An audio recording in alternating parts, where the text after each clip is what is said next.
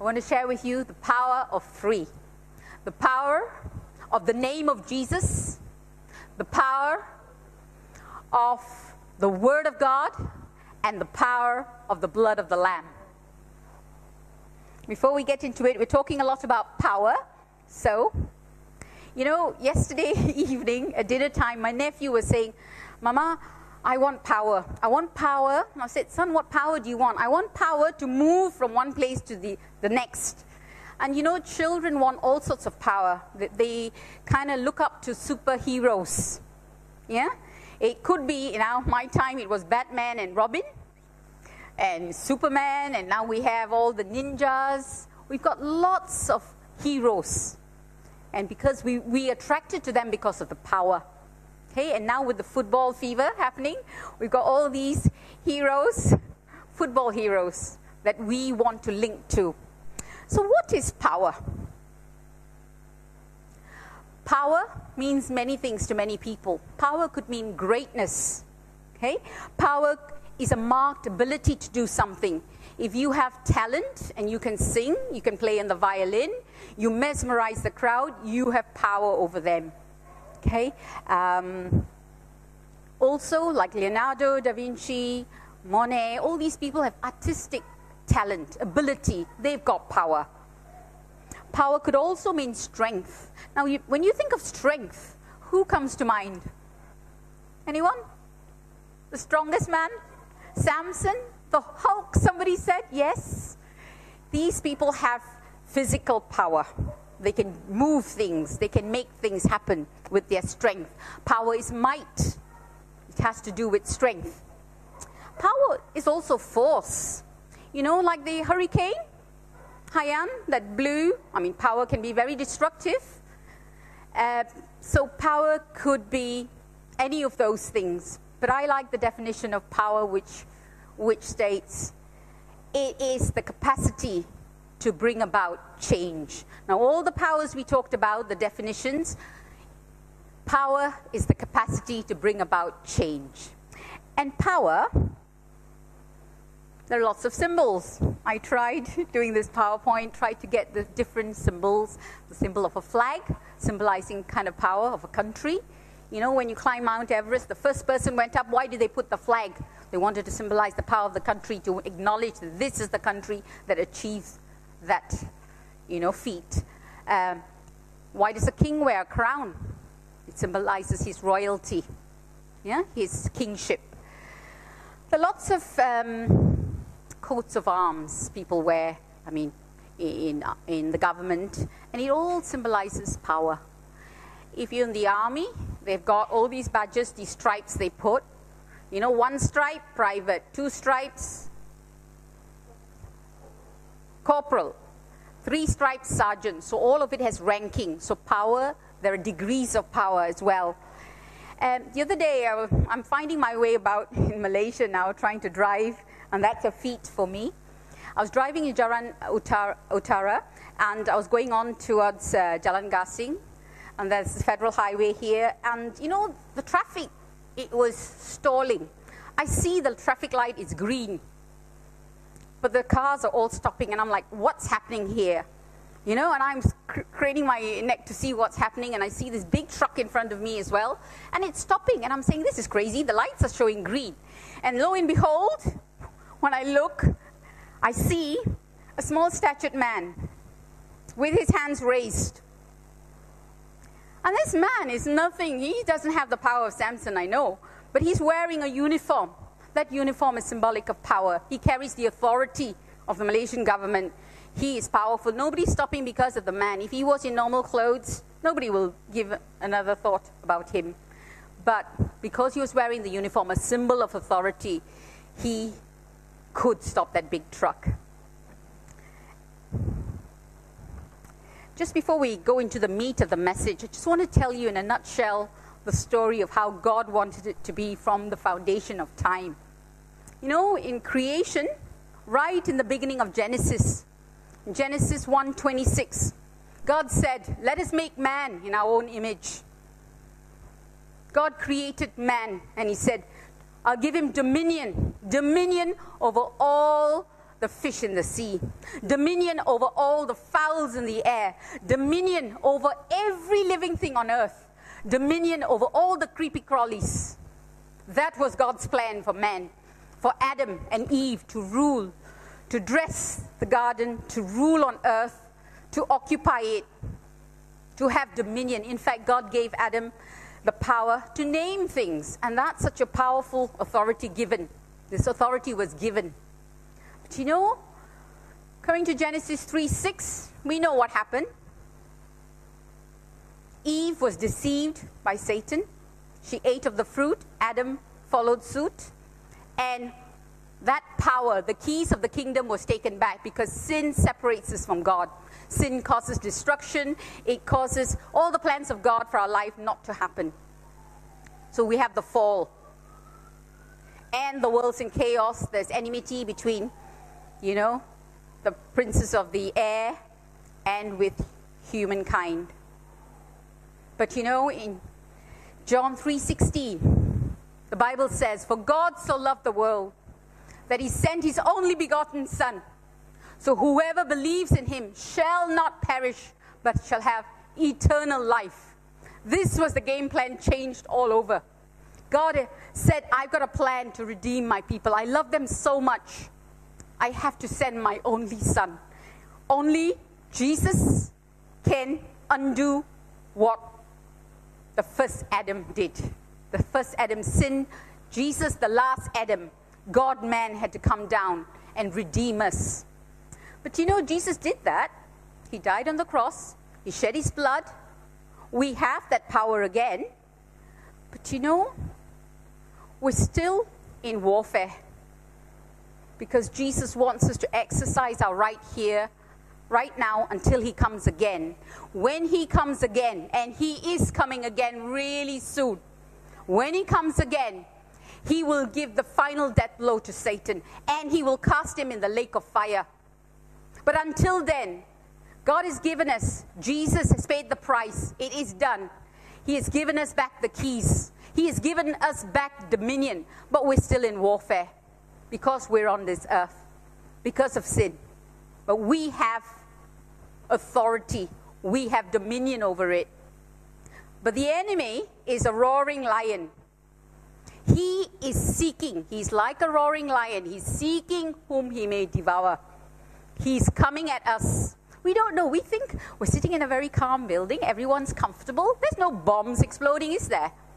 There is no flashes of, there's nothing. No missiles, nothing. So calm, so peaceful here. But I tell you, for truth, we're in warfare. You get up in the morning and you think, "Oh God, I mean to do good," and suddenly I start swearing. I start doing things that I'm not supposed to do. I get frustrated. I get discouraged. And we don't know that there are little foxes. I call all these little foxes that spoil the vine. We get up every day, we ask God, bless our day, and then things happen. And we think things are just happening. But the Bible says, we wrestle not against flesh and blood. We look at somebody else has annoyed me, somebody else has hurt me. We wrestle not against flesh and blood, but against principalities, against powers, against rulers of darkness of this world, against spiritual wickedness in high places. Those are the things we are wrestling. But it comes in the guise of people. The enemy uses people to get at us. So, just to say, God has not left us powerless. He's given us power to overcome the enemy. And the first power I want to talk about today is the power of the name of Jesus. Okay? Some of you may be Shakespeare students. In Romeo and Juliet, Shakespeare said, "What is in a name that we call it a rose? By any other name will smell as sweet." So Shakespeare was saying literally, it doesn't matter. A name is just a name. It's what it does. Okay? So he has a different philosophy. But I want to suggest to you, a name is just not a name. A name is just not a label. A lot of people give names to their children, to their pets, and they do it very flippantly. You know, I'm not criticizing any parents. You can choose to call your child anything. But they give them names of places, Brooklyn. They give them names of pets. They give them names of flowers, poppy, you know. And maybe they don't spare a thought. Some people do. But for God, names are important. Abram had a name. His parents gave him that name.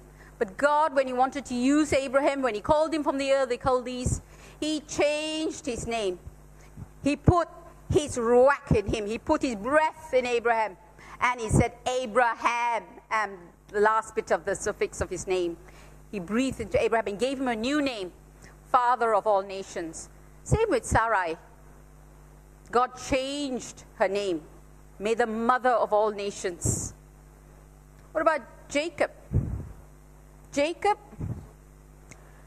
yes, Israel, but Jacob was a supplanter, you know, he was a deceiver. He tried to steal his brother's birthright.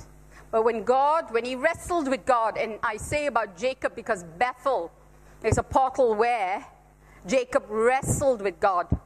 He didn't let God go. He wrestled with him, and God changed his name.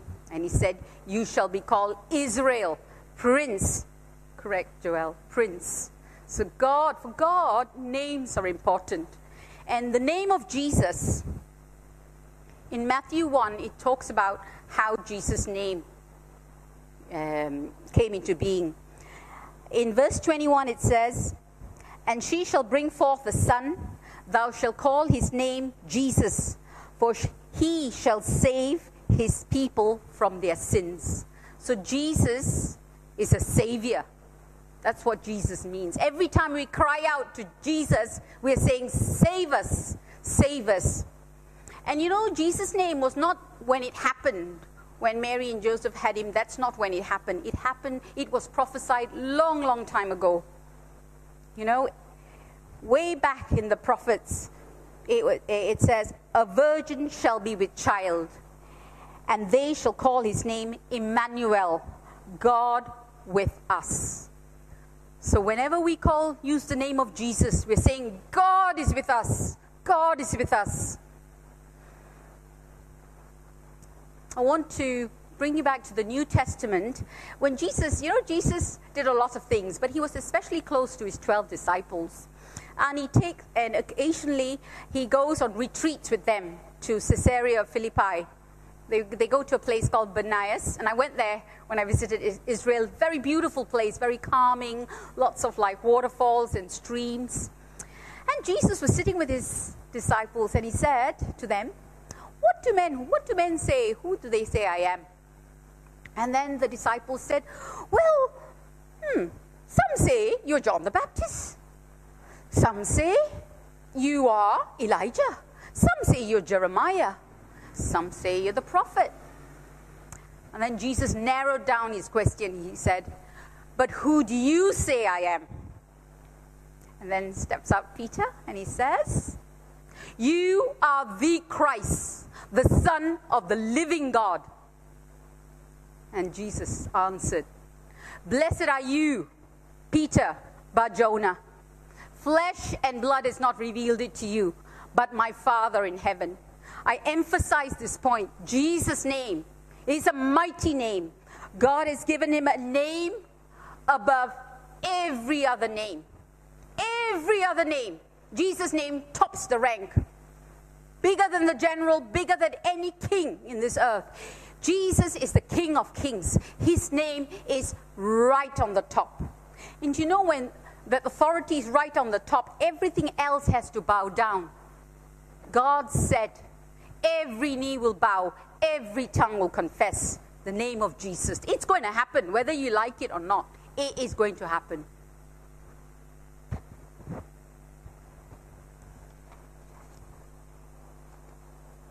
God said in John, the Word of God says in John 13:3, the Father has given all things unto his hands.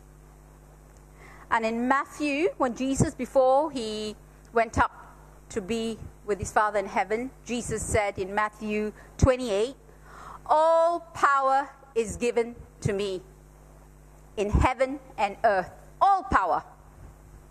So who's got all power? Jesus has all power. And he tells his disciples, go, make disciples of all nations, baptizing them in the name of the Father, in the name of the Son, in the name of the Holy Ghost, teaching them all that I commanded you, and lo, I will be with you till the end of the world. Jesus has given the mandate. He's given us back the keys of the kingdom. He's given us back. When he died, he went down to Hades, and he took back from the enemy the keys that were lost from the first Adam. And he said, I'm giving it to you, all power. Go in my name. Go in my name. Jesus said, Pastor Lewa mentioned it earlier. Jesus said in John 15:16, you have not chosen me, but I have chosen you. I have ordained you. What have I ordained you for? To bear much fruit, and that your fruit will remain, so that whatever you ask my Father in my name, he will give it to you. Jesus is giving us the mandate. He said, I've chosen you. I've chosen you. I've chosen you. You've not chosen me. I have ordained you. I have given you the power. He wants you to bear fruit. And your fruit must not be taken away. It must remain. Okay, so that whenever you ask anything in my Father's name, he will give it to you. You know, we sang this song, the name of the Lord is a strong and mighty tower. The name of the Lord. Nothing else. The name of the Lord is a strong and mighty tower. The righteous, what do? They run and take refuge in that name. And they are safe. They are safe. This is not detracting from the message. I'm using this as an analogy. You know the U.S. green card, one of the superpowers in the world, U.S., United States of America. In order for a foreigner to go and stay there and enjoy the privileges of this place, they need to come into possession of a green card. And that green card gives you lots and lots of benefits. Without that green card, you can't work there. You can't go get loans. You can't have housing, nothing of that sort. I want to tell you, brothers and sisters, Jesus is your green card. He is your passport. Jesus' name gives you authority. It gives you dominion. It gives you power. It gives you influence. No other name. Jesus' name is all you need. When you're faced with any problem, run to Jesus. Come in his name. Use the authority of his name. You know, children do this a lot. My nephew, anytime he wants anything, he says, my daddy said. Children in school, whenever they want something doing, they say, my teacher said. They know how to use the name of human beings in authority in the world. How much more we, children of the living God.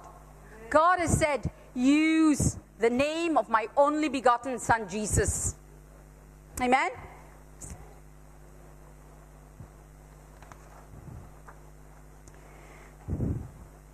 Brothers and sisters, I want to ask you, are there Goliaths in your life? I want to bring you back to the story of David and Goliath. You're familiar with that story? You know, when David is a shepherd boy. We've heard that in some of the sermons that Jerry has shared. He didn't have very much, just a staff, a sling, and some stones.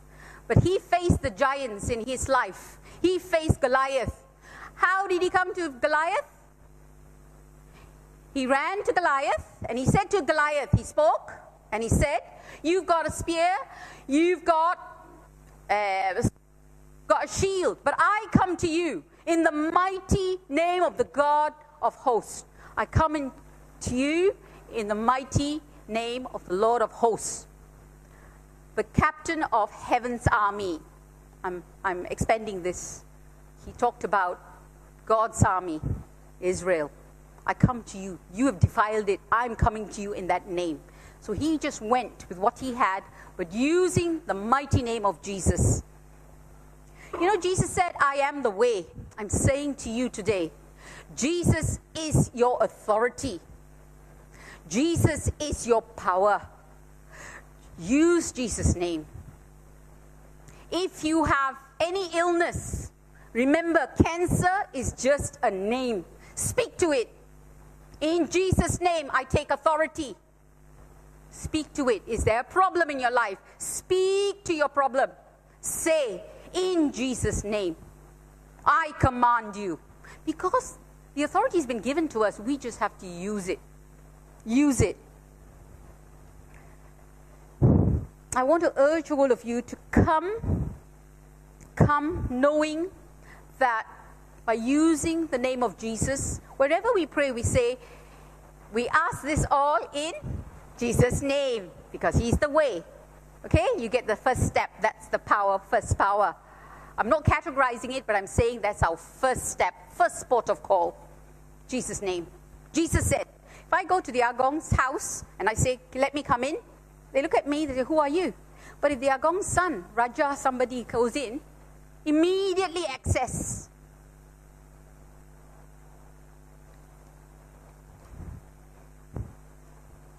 Now this comes with a bit of a condition.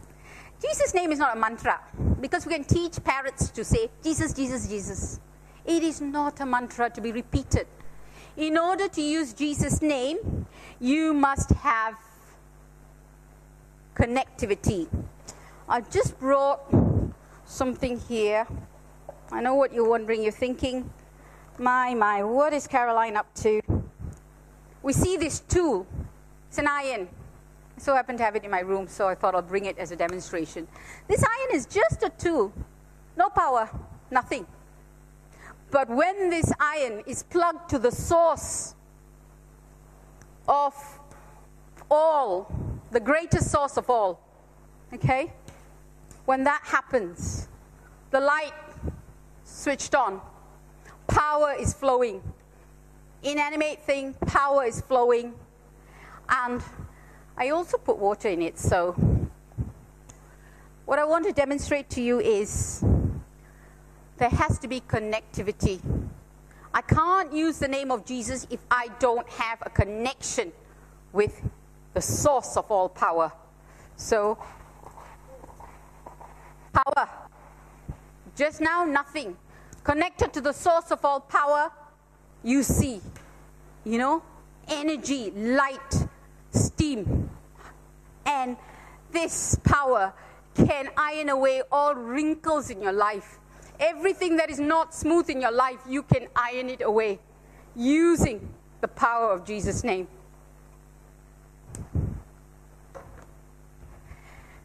All truth is parallel. I just showed you something that is now natural world, okay? But in order to have the power of using Jesus' name, we need to have a relationship with Jesus. A relationship. Have I gone through that? In Acts, Ephesus, this is a place in Turkey, some place which I visited, beautiful place. Paul's there, and he's doing these mighty works of God, healing the sick, evil spirits being delivered. He's doing so much. 2 years he was there, and he was preaching God's word, preaching the power of the Holy Spirit. And the anointing was so strong on Paul, and whenever people took his handkerchief or apron and laid it on the sick became healed. Yeah? The demons in the sick left. Now, wow, that is power. Okay? So you know what? There are some people, the sons of Sceva. Sceva is a chief priest. Chief priest had 7 sons, Sceva. And they said, wow, we like that. Why not? We try and use Jesus' name. So they saw the evil spirits there in a person, and they tried to do the same. What happened? The evil spirit turned around and said, Jesus I know, Paul I know, who are you? Who are you? So you can use the name of Jesus, but if you don't have a relationship with you, this is what is going to happen. What happened to the sons of Sceva? Chief priest's sons. They got whipped by the demon. They ran out naked and wounded.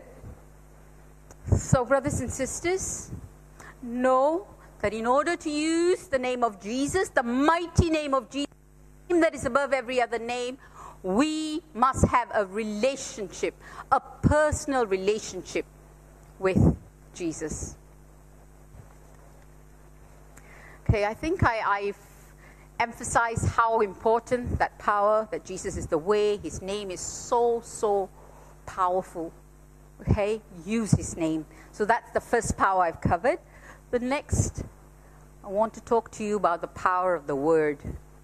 Now the word, there's something about the word, the spoken word. There's a lot of power. The spoken word. God said, it's written, all scripture is inspired by God. We've got it. It is profitable for doctrine, for reproof, for correction, for training in righteousness. This is all here. Yeah, the word of God, the spoken word of God. The power of God's word. Let's have that. Oops, sorry. In the beginning, God said. Now, God could have been like, I dream of genie, go, do that. Or God could have just said, and something happened. God could have pointed. But God said, he spoke. There is something, when Elohim speaks, there is a creative power that comes forth.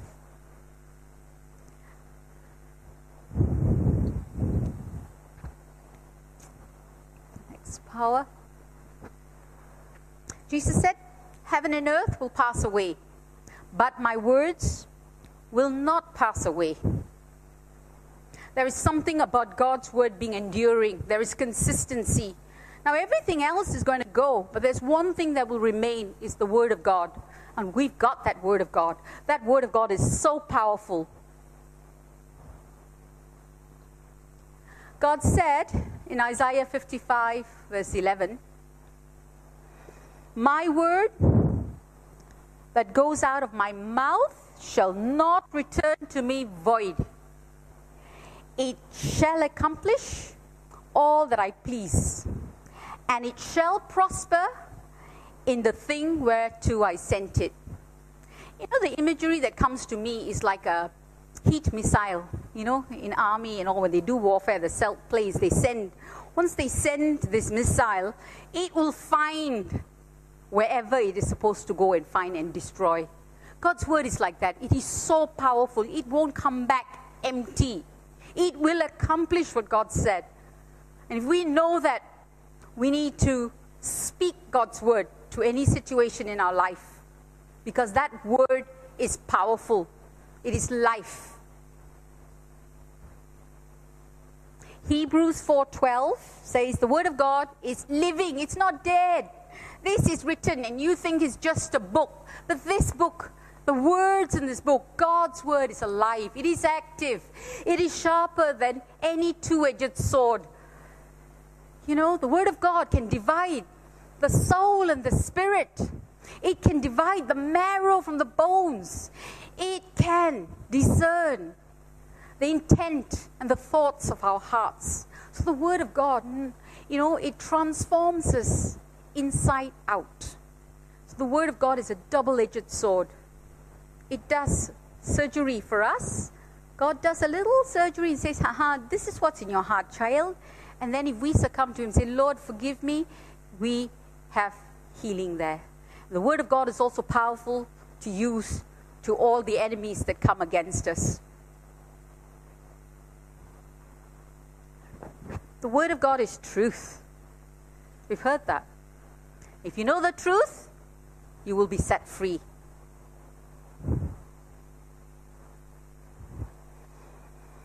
You know, the Bible says there are lots of, in Ephesians 6, lots of weapons that we have at our disposal. 5 of it is defensive weapons.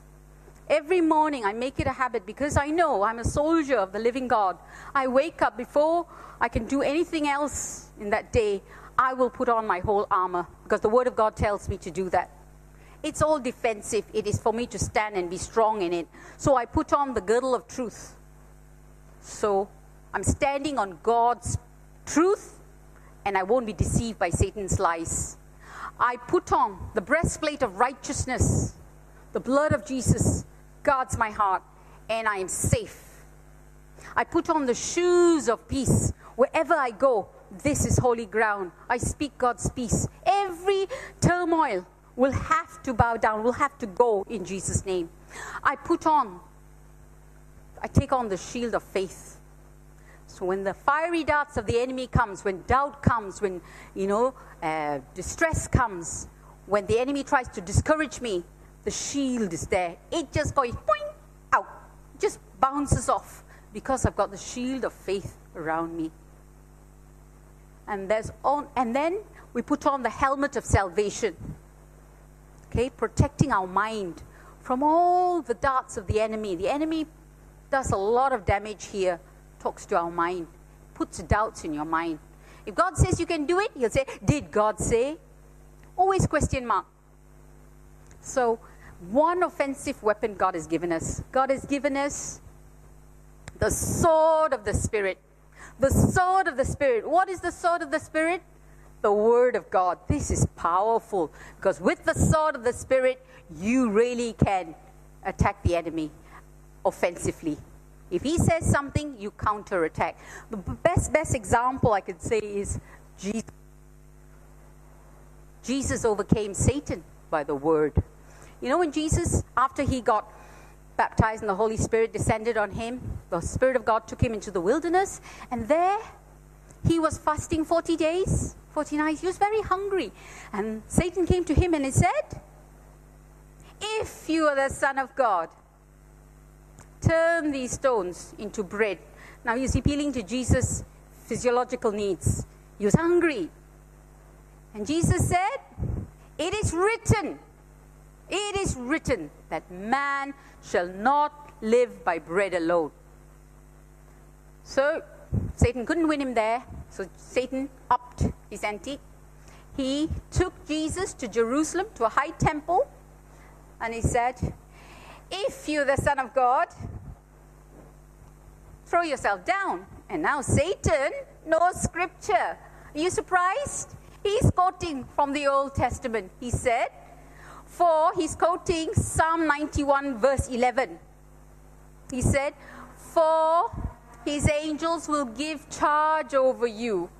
They will bear you up, lest you dash your foot against a stone. See how clever he is? He knows God's word, but he doesn't have a relationship with God. So it's null and void. And then he couldn't get Jesus there. This time he was appealing to Jesus' will, his soul, his emotions, his pride. Satan attacked in that area. And the third time, Satan took Jesus up to the mountain. Now this is to the highest level now. Right up there, and he says, look, all these beautiful, things around, the luxuries of the world, the buildings, the powers there, I will give you if you will bow down to me. And what did Jesus say? It is written, thou shalt worship the Lord your God only, and him only shall you serve. So every time the enemy tried to tempt Jesus, Jesus quoted the Word of God. Jesus didn't just do mind reading with him. Jesus spoke it. Jesus agreed what God had said long time ago. And there was power in that. And the enemy, defeated, had to flee. But remember, the enemy is just a roaring lion. He's just roaring. He's got no power, but he's got power to deceive you. He's got power to frustrate you. He's got power to put doubts. Anytime you want to do something for God, the enemy will say, no, you can't do it. You're not that clever. You know, other people are there to do it. Or, don't do it now. Do it later. The enemy is constantly challenging God's word. As believers, we need to know God's word. And we need to use the sword of the Spirit. I couldn't bring a real sword to wield here. The sword of the Spirit is the truth of God. It is the truth of the Holy Spirit. We need to wield that sword. In order to use the Word of God, there are conditions again. It depends on knowledge, it depends on our faith, and it depends on our skill.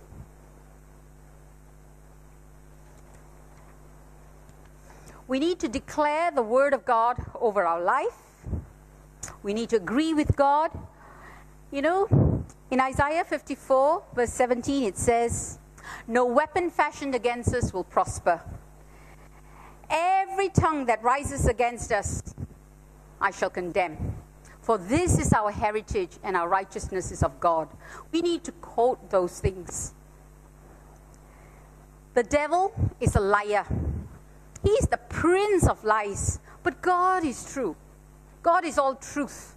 Speak the word of truth over your life. God's word cancels, thrones, it exposes the lies of the enemy. Coming back in using knowledge. That power, I said, depends on knowledge. God's word says, my people perish for lack of knowledge. Okay? If you don't know God's word, how can you use it? If you don't know God said something, how can you defend yourself? Firstly, you must know God's word.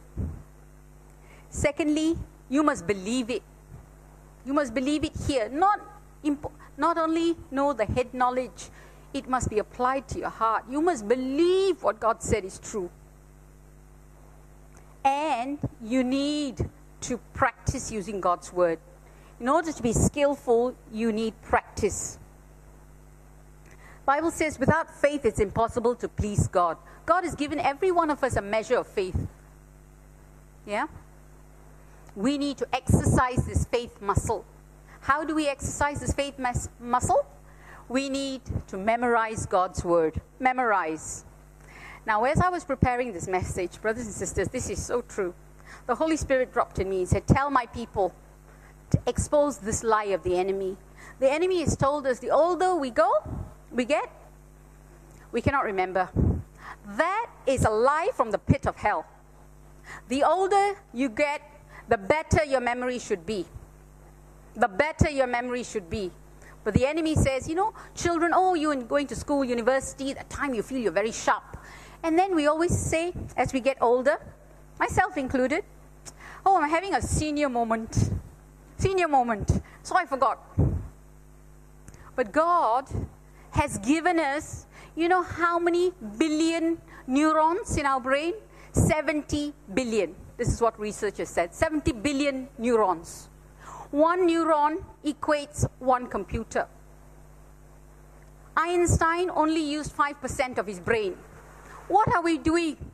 Einstein used 5%. I'm not saying anything, but I'm saying what are we doing with the rest of the percentage of our brain?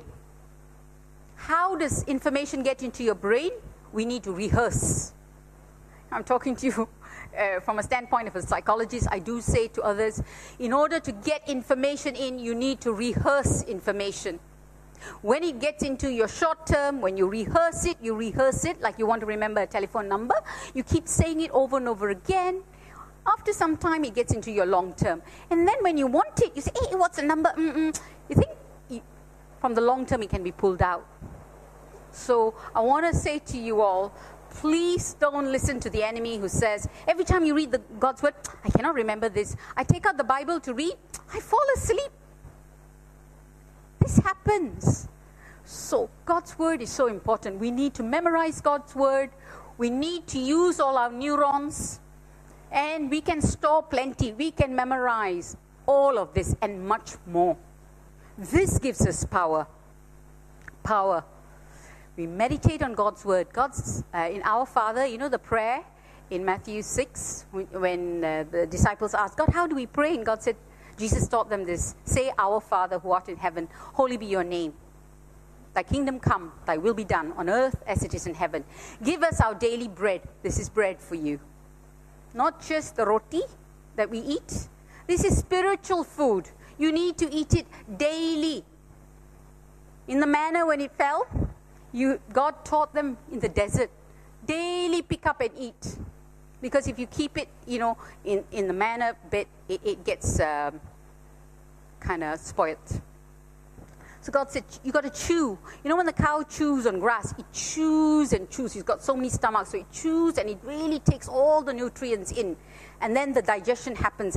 And that food gets converted into blood. And that blood flows throughout the whole body. Then the Word of God is in you. Yeah? It is you, and the Word of God is there. Now, the Holy Spirit is the Spirit of truth and revelation. The Holy Spirit will help you remember. The Holy Spirit will help you remember what you've already put in your heart.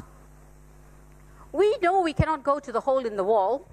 That's what I mean, the Maybank or whatever public bank, put in the card, off with money. If you didn't put in money there, no money is going to come out. If you didn't put in God's word in your heart, not just your head, in your heart, if you didn't lay up the treasure in your heart, you cannot do withdrawals. Cannot. So please, memorize God's word, chew on it, let it assimilate into your system. Then when you face the enemy, when you're in trouble, the Holy Spirit will bring to memory. The Holy Spirit will reveal. The Holy Spirit will put a spotlight. It will illuminate God's word. And then when you speak the Logos of God, joined with the power of the Holy Spirit, there is a chemical reaction in physical terms. There is something that happens. The dunamis, the Rhema word of God will come. It's like lightning. Psh, and it'll break whatever curse is upon you. It'll break that sickness, whatever, illness or problem or situation that you're in.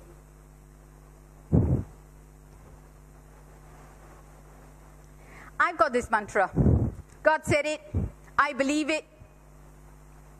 I declare it. I don't think about it. I declare it. Why? For the enemy's sake, so he will know I know. And that settles it. If God said it, I believe it, I declare it, that settles it. Done. How many of us do really believe when God says something? The Word of God is the sword of the Spirit. We need to do sword training. I want to highlight an example in the Old Testament, Elijah. It's in 1 Kings 18. There was dryness in the land. There was no rain for several years. Then God told Elijah, go to Ahab and tell him there's going to be rain. Now, if I go around and tell people there's going to be rain tomorrow, will anybody believe me? But if God told me to say, it will happen. Not what I say. What God says will happen. God told Elijah, go to Ahab, tell him the rain is going to come. So what does Ahab do? What does Elijah do? Elijah goes to King Ahab after his victory on Mount Carmel. I'm not going to go into that. It's so exciting and tempting, but I'll stay with the text. Elijah goes to King Ahab and he says, God said, there is a sound of abundance of rain. God said it. Elijah just went and proclaimed it. There is a sound, proclaimed it to the king. He obeyed God, went to the king. There is a sound of abundance of rain. Not a drop of rain in sight. No cloud, nothing. But Elijah, in faith, operating in faith, believing in the substance of things not seen, hoping for that. Yeah? He believed for that and he spoke it. And then he told King Ahab, eat, drink, rain is coming. But Elijah did something else. King is nicely eating and making merry. Elijah went up to Mount Carmel. Elijah went down on his knees. He put his head down. Elijah prayed. Why do we need to pray? God said it. What? Why pray? Why pray? Elijah was agreeing with God. God, you said it. God works in partnership with us. I'm going to agree with you. You said there's rain. I'm going to pray. I'm going to join with you. I'm going to declare rain is coming. He sent his servant to check. Look in the sea. Is there any cloud? Servant went once. Came back. No, one time. Elijah said, go again. Elijah's carrying on praying. This is persistent prayer. Goes again. Any rain? No. It's not been raining for a few years. I don't know whether the servant believed. Didn't matter. Elijah believed. Elijah knew his God. Third time. No rain. No sign. 7 times. On the 7th time, the servant said, I see a cloud the size of a fist, so small. So then Elijah got his answer. He said to his servant, tell King Ahab, prepare yourself. Quickly come to Jezreel, the valley. If not, the rain will overtake you. So the king heard it, and the king got his chariot and he's riding. But you know, Elijah, the Bible says, I'm not going to go, I meant to go through each verse, but the Bible says, Elijah girded his loins with God's truth. He girded his loins, and he ran. He ran. He overtook King Ahab, who was on his mighty chariot and his king's mighty horses. You see the power of God's man? When you believe God's word, when you act on God's word, when you don't take it like Ting Chai, God said it, okay, God, you said it, what? Let it happen. You are God. I got no bit in it. Elijah exercised faith. He did sword training on his knees. He did sword training. He knew God's word. He knows God is not a liar. God has shown himself faithful to Elijah. You have experienced God. You know the power of God in your life. Train in God's word. Exercise faith. Faith needs to grow. Faith is a muscle. It needs to grow. Without faith, we cannot please God. And our level of faith will grow, and as our level of faith grows, we get into an intimacy with God because we will see God respond in different ways to us. So, Proverbs 18:21 says, death and life are in the power of the tongue. You have power. You can speak life. You also can speak death. How many of us, today, this has gone wrong, that got wrong. We're always speaking death over ourselves. God says, speak what I say about you. I say you are wonderfully and fearfully made. I say you can do all things through my Son, to Christ who strengthens you. Speak that. God says, I have loved you with an everlasting love. With loving kindness I have drawn you. God says, I have a purpose for your life. A future, a hope for you. Believe that. Speak that. Look from the perspective of God's eyes, what God is saying. Don't look at your circumstances. That is the physical. Jerry has been sharing that we have to get onto another dimension, the law of aerodynamics. We have to see things from God's perspective. Okay? So please, any situation that's dead in your life, resurrect it in Jesus' name. Speak life. Jesus, He died, He rose. Situation that is dead in my life, my poverty, arise in Jesus' name. I ask for wealth. My sickness be gone in Jesus' name. But use His word. We got to speak that word. So the word of God is powerful. And the third power I want to declare to you is power of the blood. We sang that song. There is power, wonder-working power in the blood of the Lamb. Blood of the Lamb. Jesus became that sacrificial lamb. God made a blood covenant with us. Heaven's best, His only begotten Son, paid the ultimate price for our redemption, for our healing, for our peace, for our freedom. Isaiah 53:5 says, He was wounded for my transgressions. He was bruised for my iniquities. The chastisement of my peace was upon Him, and by His stripes I am healed. If there's anyone sick here, claim that word. That word is life. By His stripes, you are healed. You are already healed. 2,000 years ago when Jesus died, that blood was shed. You are already healed. What you want to pray is for the manifestation of healing. Manifestation only. You believe, you agree with God. God, you said, I'm going to stand on your word. I'm going to stand on your word. Your word is true. The devil is a liar. I'm not going to listen to him. I'm going to stand on your word. I'm going to believe you. I'm going to exercise faith like Elijah. There is no rain for 3.5 years. There's no rain. Nobody saw it. But God said it. Elijah believed it. He went down on his knees and prayed. He prayed persistent prayer. 1 time, 2 times, 3 times. Discouragement. 7 is like number of completion. It could mean a lot of things. It goes on and on. But you pray till your answer comes. You pray. Because Jesus said, ask and it shall be given. Seek and you shall find. It's not maybe, It's not maybe 50-50. No, it's 100%. Knock, knock, knock, keep on knocking. Actually, the real version is keep on at it. The widow who came to this judge. You all know the story, several lawyers here. The ungodly judge didn't want to get up and help her. But she kept on. Persistence. That's persistence prayer. Pray, pray. Keep agreeing on what God says. You will see your miracle happen.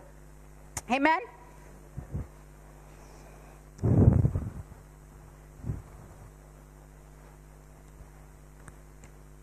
Just want to say, life is in the blood. We all know that. Heart goes, blood doesn't pump through your body, you're dead. You're gone.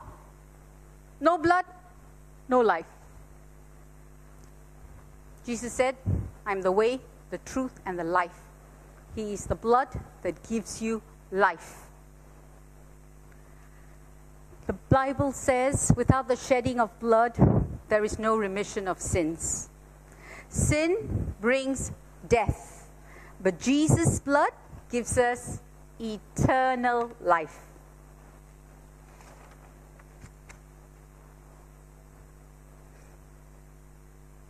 Children of God, a family of God, as we've been talking earlier, family of God. There is power, wonder-working power in the blood of the Lamb. In Exodus 12:21, it talks about the Passover lamb. The children of Israel were going to leave. God was taking them out of a place of bondage into the promised land. God had shown Himself mighty by all the 10 miracles He had done, 9. The last one was the Passover lamb. He said the angel of death was going to pass through all the houses. And He told the people to get a lamb without blemish, keep that lamb, feed that lamb for a bit, and then kill that lamb, precious lamb. Take the blood with the hyssop, put it on the lintels, put it on the doorposts. Now, God is very specific when He says that. That's the door. It's the entrance. And He said, when the angel of death passes, it'll pass over. That's why we call it Passover. Passover lamb. Jesus became that sacrificial Passover lamb for us. They say about the wills. Just want to highlight about wills. The will only can be executed, when somebody dies. Father God sent Jesus, made a covenant with us. His will can be exercised because of the blood of Jesus. Because Jesus died, we can have that redemption. We can have that salvation. We can have that forgiveness of sin. Because of that, we can have all the inheritance, which is not ours. It was Jesus. We get it. We inherit because of the blood of Jesus. Because of the price, the ultimate price Jesus paid. He cannot do, I think, any more for us. He gave everything. Everything. So we need to appropriate the blood. I talked about the name of Jesus. That's the way. I talked about the Word of God, speaking the Word of God. And finally, the blood of the Lamb. I'm not saying that it's any inferior, but the blood of the Lamb. When we apply the blood, when we apply the blood over our situation, there is healing in the blood of the Lamb. There is forgiveness in the blood of the Lamb. There is peace in the blood of the Lamb. There is freedom in the blood of the Lamb. There is provision for your needs in the blood of the Lamb. Everything you need is wrapped up in that life-giving blood of Jesus Christ, the mighty, mighty Lord of Lords, King of Kings. And you know, when we take, I put it as a prompt there, Holy Communion. When we do Holy Communion, Jesus said, do it as my memorial. He said, do it as often as I can. Whenever we take communion, we are remembering what Jesus did for us 2,000 years ago on the cross. He came, He died, He shed His blood, He was buried, He rose again. That's what communion is all about. We are remembering what God did, His covenant He did with us. And we are saying, Lord, we remember, we are thankful, we are partaking of this. We are proclaiming You're coming again. You're coming again. So communion is such an important thing. So every time you do that, if there's any infirmity in your body, plead the blood of Jesus over yourself. There is cleansing, there's forgiveness, there is healing, there is restoration in the blood of Jesus. This is my final slide. I want to suggest to you, when Jesus said, I am the way, the truth, and the life, in John 14:6, I don't think the Holy Spirit made a mistake in the order it was said. Jesus said, I am the way, I am the truth, and I'm the life. I tried to use color coding. I said, when we pray, these are our powers we've got. When we pray, first port of call, use the name of Jesus. Come in the name of Jesus, because there is no other name higher than the name of Jesus. Jesus, I said, is your green card. He is your passport. Okay? You have access. He is the way. He is the jalan. Use Him, because God gave Him to us. That name, not any other name. That mighty name, Jesus. Take authority. Take authority. Take back from the enemy. We've already got back the keys of the kingdom. We just need to use it. Second point, Jesus said, I'm the truth. Declare my word. My word is truth. Declare my word. Exercise faith. Speak the truth of my word over your life. Don't listen to the enemy. He is speaking lies. He is the great deceiver, the deceptor, the destroyer, the accuser of the brethren. You speak life over your situation. I don't care who has told you. I don't care if any medical doctor has said something to you. I don't care. If you believe God and you trust Him, please let me put a caution here, caveat. It doesn't mean God doesn't work through medicine. God has told you something. Use medicine. God works through medicine. But believe God. God has spoken to you. You will know it in your heart. You know. Believe God. Act on what God says. Not what your friends say. Not what your bosses say. Not what anybody says. God is the only true person. Every man is a liar, but God be true. The Word of God says.